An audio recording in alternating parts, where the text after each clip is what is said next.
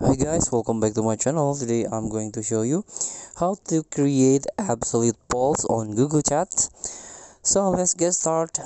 If you're regularly using Google Chat, you can do like a polls.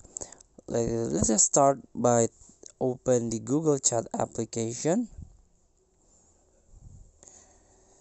Then go to the a this one, this message icon plus,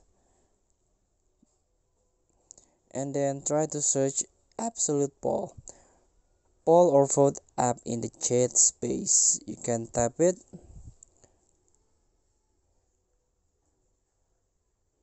So this is the absolute polls.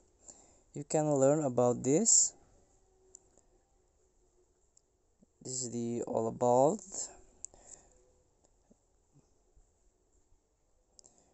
and also you can create by tap this create poll. So you wanna make a topic like this,